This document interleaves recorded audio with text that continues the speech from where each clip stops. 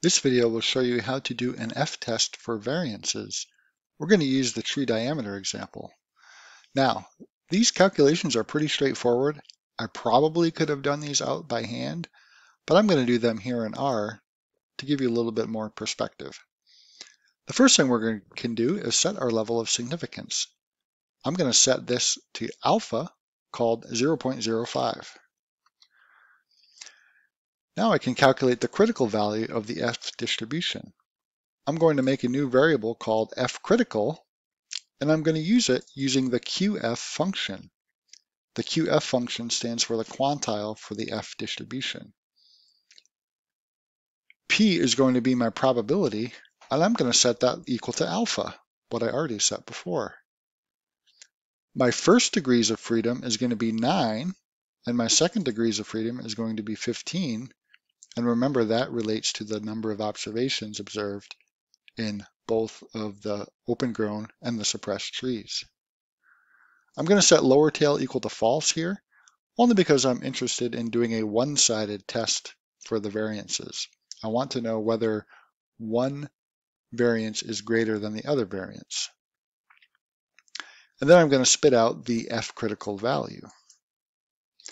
So when I do this, I get my F critical value as 2.587.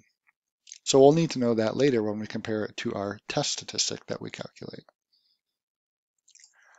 Now I'm going to enter the standard deviation of the diameter for the open grown and the suppressed trees, and I'm just going to call them S1 and S2. Then I can calculate the F statistic. Remember, the F statistic we abbreviate F sub 0, and we take the variance of the first sample and the variance of the second sample, and we square them both, and then we divide, so we get that ratio. And we call that F sub 0. And so here, my value of F sub 0 is 4.138.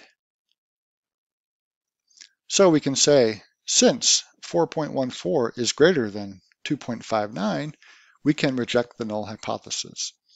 That is, there is a significant difference between the variance of open-grown and suppressed trees. Now let me visualize that using the F distribution using some code. Don't bother to understand the code, but have a look at what the output shows. What I have here is the F distribution in blue, and the red line indicates the critical value. So again, remember, anything to the right of the red line, or to the right of the value 2.58, would indicate we reject the null hypothesis. And again, we found the F sub 0 value, or the F statistic, of 4.13. So indeed, 4.13 is greater than 2.58, so we would reject the null hypothesis.